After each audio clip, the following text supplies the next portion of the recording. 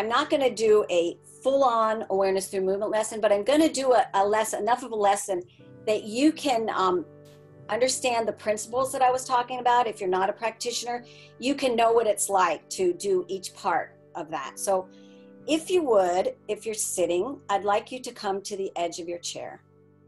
Now, if you would rather lie down, you can.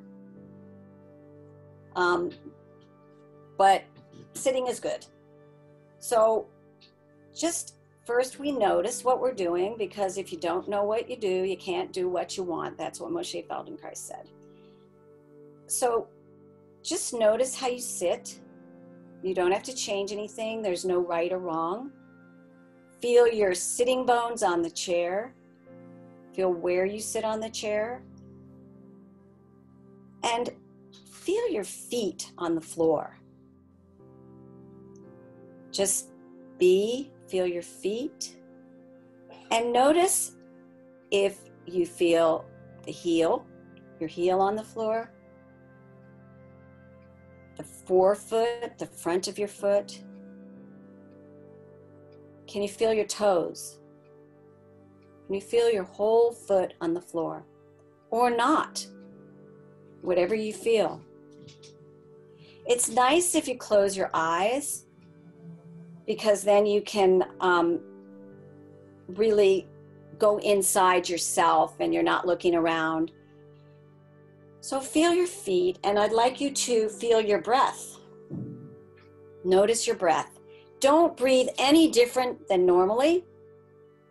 Let your breath happen naturally.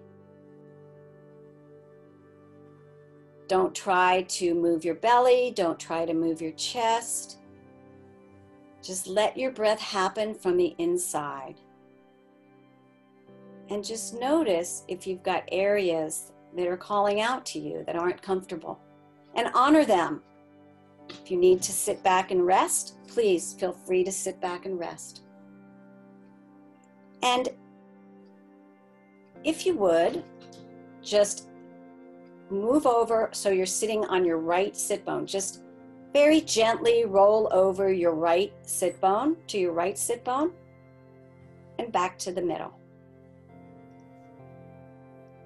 And roll over, go over to your right sit bone, move to your right sit bone, and come to the middle. And go very slowly.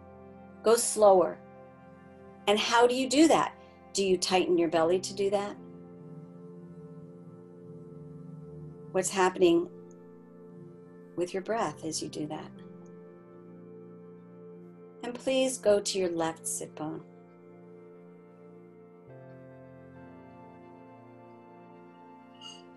And move in between slowly, your right and your left. And pay attention to what's happening with your ribs. One side opens and one side closes. And does your head move? Does your head stay still and you move under your head? It's not a right or wrong, it's just what you do. Or does your head move right to left with you? Notice how you do this when you breathe in and when you breathe out. Now I'd like you to, as you continue to do this, however you're doing it now, stop and rest for a second. Just sit any way you want, breathe any way you want. And just notice how you feel. Notice what you feel. How does this feel for you? Is it silly? So is there pain? Sometimes the movements are hard for people. So what do you do when the movement is hard? Do you just muscle through it? So you can stop. I tell people only to do what they want to do, what they like to do. If this is unpleasant in any way, physically, psychologically, mentally, spiritually, if there's anything about it that you don't like, don't do it. You can just sit back and relax. You can pretend. So we're going to add something to this. You're going to do the same movement, but this time, let your belly relax, let everything relax, and I'd like you to push put your feet on the floor again. Feel your feet on the floor. And push with your right foot. And let your right foot move you onto your left buttock. And then let go. And do that several times.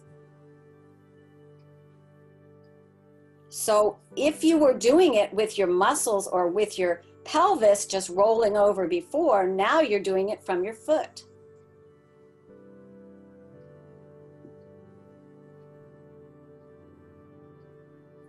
And do it a few more times. What happens to your head? What happens to your ribs? What happens to your breastbone? Put one hand on your breastbone as you do this. And feel how your breastbone moves over or doesn't. Come back to the middle. And feel your feet on the floor again. And now please push from your left foot, feel your whole foot on the floor, or feel how it's on the floor. Maybe your whole foot isn't on the floor. And push it over onto your right buttock. And do it slowly. And let's, as you push onto your right buttock, only go halfway. Don't go all the way. Push with your left foot, go halfway onto your right buttock, and come back. Let go. Do it a few times, going halfway, and then go all the way. You don't have to go to your end range. Don't go into any pain or any discomfort. How are you breathing? When are you breathing? When do you breathe in and when do you breathe out?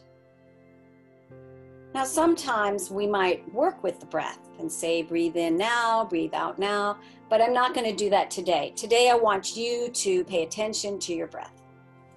However you're doing it is good. And stop and rest for a few seconds. Like I said, this is a snippet just to give you the idea of how we use these principles, not working hard, resting, lots of rest so your brain can catch on to what's going on here. I'm going to do another variation and then we're going to take that somewhere else in our minds. So please go back to sitting, feel how your feet are on the floor, however they're on the floor.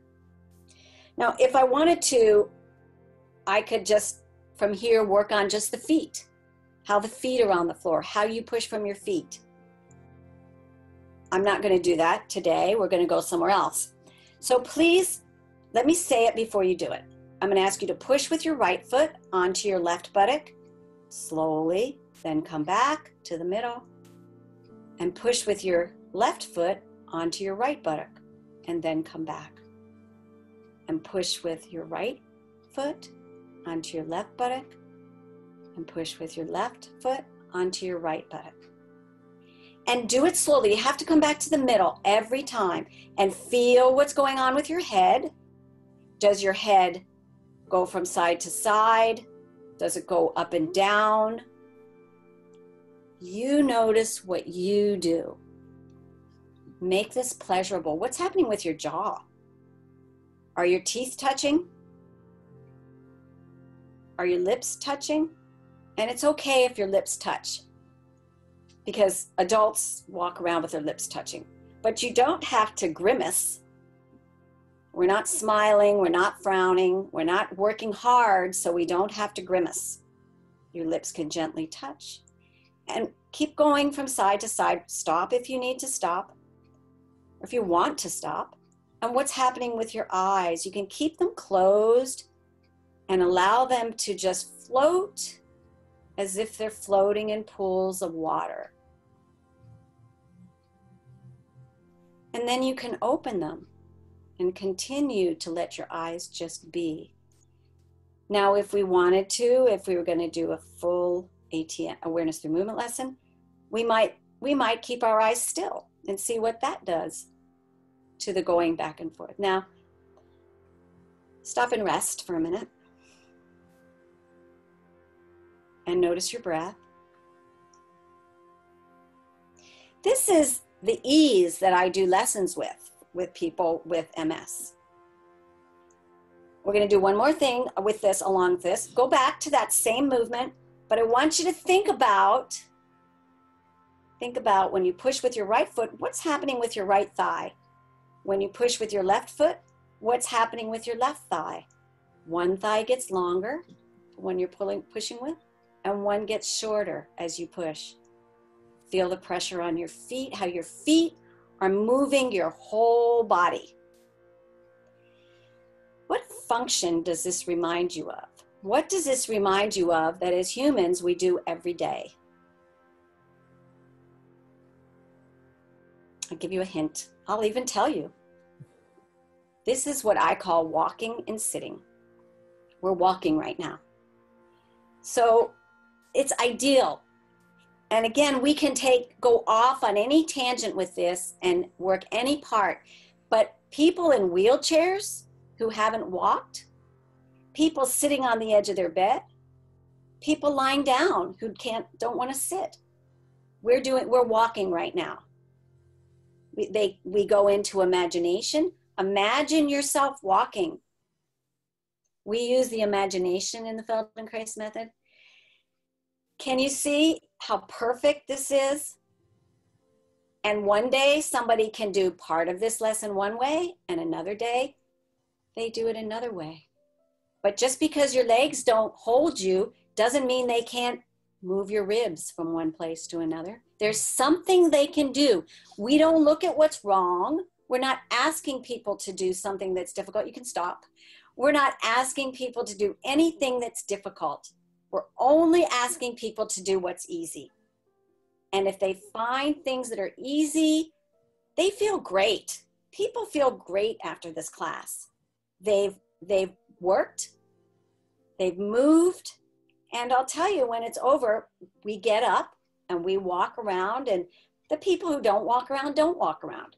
But for the most part, people get up, and I help people up and down. I encourage people to bring their caregivers, and I encourage the caregivers to get on the floor and do the lesson. This isn't free time for the caregivers, but they get help. When I used to do big workshops for caregivers and people with MS, and everybody was on the floor doing this. So everyone can feel how everyone else moves.